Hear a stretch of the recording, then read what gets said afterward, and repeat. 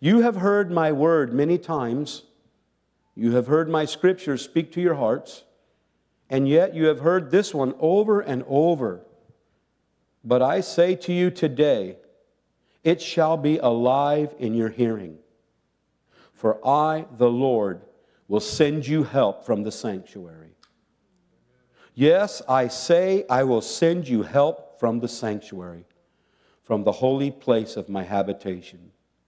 I have sent out international angels, heavenly hosts that will begin to make you strong again. For my people and my church, those of a remnant, have been in a severe testing and trial. For I have been preparing them for eternal things to come. And many would say, Lord, why? But I am saying that I am preparing you for an eternal weight of glory. That blows me away.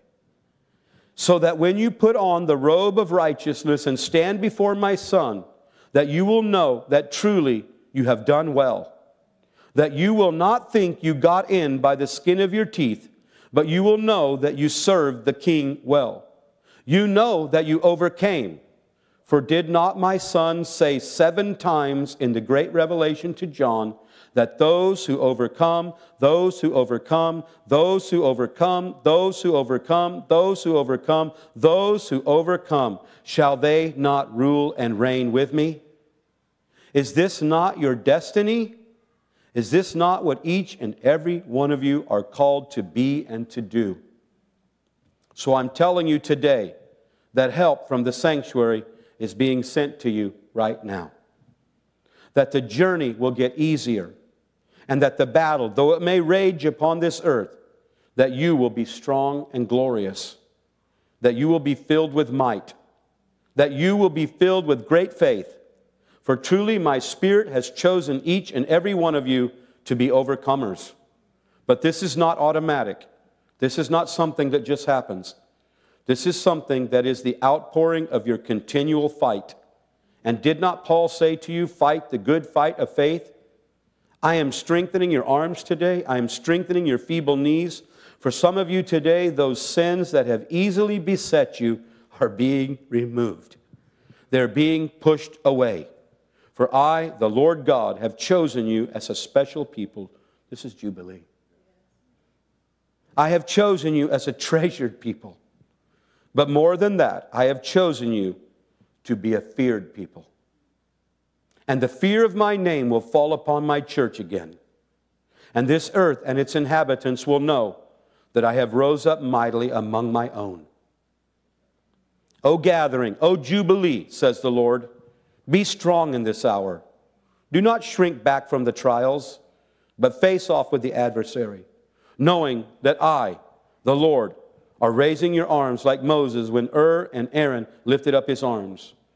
Today, my angelic hosts are lifting up your arms. They're beginning to do things that you cannot do on your own. They're beginning to bring reconciliation and restoration. You will see a sweeping across America in the next 3 years. You will see staggering issues challenging lives. You will see great devastation upon your land and many foreign lands. For the wrath of God is beginning in the earth against the unjust, against those who refuse my good news. But my people, you are in a safe place. You are in a very, very safe place with me. You must not fear the upheaval of nations. You must not fear the moving of nations into the Middle East.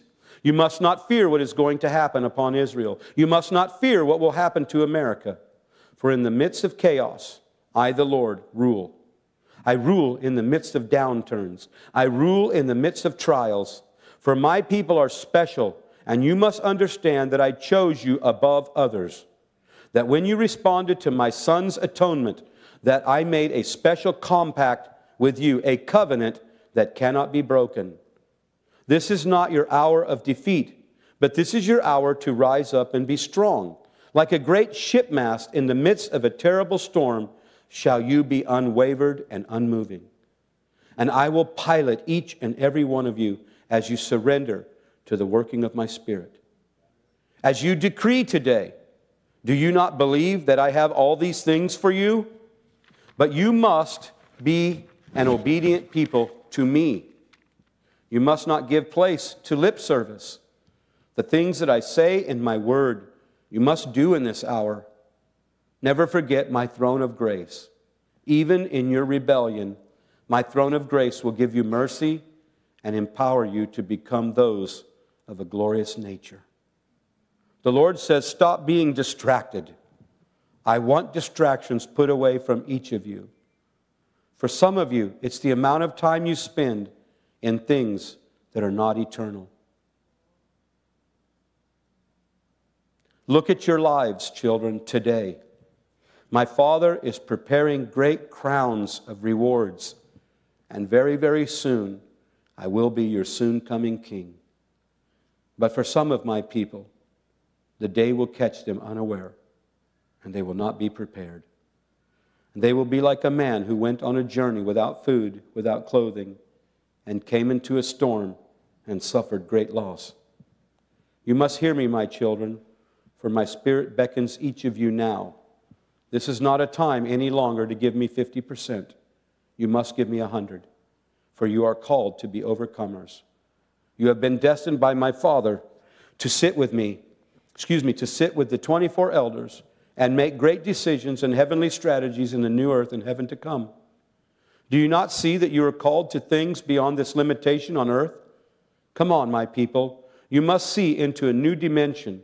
You must look beyond your trials and your problems. And the Lord says you must no longer be complainers like Israel. For the Lord says this world will devour the complainers. But those who are clothed with the fire of my Spirit, they cannot be consumed. They cannot be moved and shaken. Soon you will begin to understand the very power of your worship and how it shatters spiritual realms and breaks principalities' backs. For great darkness has been sent upon your land. For those in high civil authorities have given this nation over to the ways of darkness. But I, the Lord, will redeem my people. I did not come to redeem governments. I did not come to exalt nations. I came to covenant with the people that are called out. So be ye the called out ones, says the Lord. And make a fresh covenant with me today. Rend your hearts before me, all of you, regardless of how well you know me, or how long you've walked with me, or how deep you've gone with me, or how you've served me.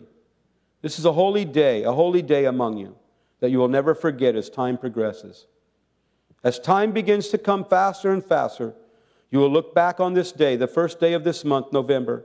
You will look back even as the clocks were changed and time began anew, and you will say, that was the day of a holy convocation, the day the Lord set me aside and chose me for a special work. Rend your heart, says the Spirit of grace and supplication. The Lord says you have called times of prayer here. They must be adhered to by more and more. Some of you are ignoring the Spirit of grace, and you find excuses and alibis with which to avoid spiritual depth. But a great tide is coming, like a tidal wave that pulls people out to the seas. Some of my people will begin to be pulled out to the sea and never return to the depth of their first love. I don't want that to be me. I do believe in grace, but I believe the Bible says that grace was given that we might not sin. And you know, idolatry is sin. When we only give Him 50% and He's given everything, that's idolatry. If we serve ourselves and not Him, that's idolatry. And I know that prophets don't like to say in modern times that God's people have a problem with idolatry. I do. Sometimes my grandson is an idol to me. Sometimes I ignore the Holy Spirit to pray so I can play with my grandson. I'm hoping someday that the confession of my weaknesses will spur the people of God to move their hearts closer to Him. Because I want to tell you something, whether you hear the rest of this or not. We've been sold a bill of goods about once saved, always saved. There are people that are going to never return to their first love. Jesus said to the Pharisees, you will die in your sin. He pronounced it to them clearly. You will die in sin. That's eternal. That's the second death.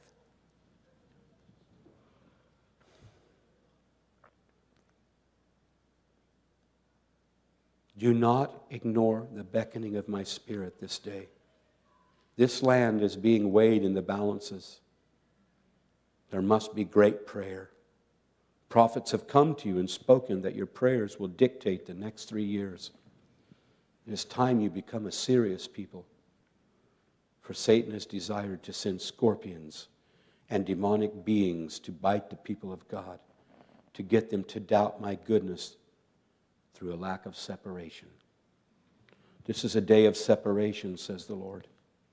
I called you to be a sanctified people. Come out. Come out from this world and be separate. Set aside these things that trip you up and do the things that make your Lord a Lord of pleasure for you.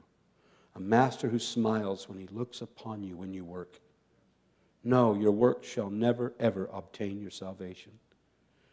But your earthly works will determine the pleasure of the King and where you are in the midst of his presence. For some of you, the Spirit of grace is saying, kneel. Others, he is saying to your hearts, lift your hands high and pledge your allegiance to the Lamb of God. Pledge your allegiance to the kingdom that comes. The Lord says, in 3 years, you will see the upheaval of all nations.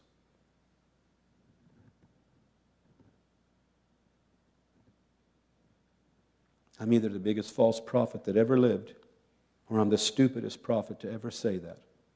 The upheaval of all nations in 3 years. If you've studied end-time Bible prophecies, you know exactly what that's pointing to. It has to be the return of Christ.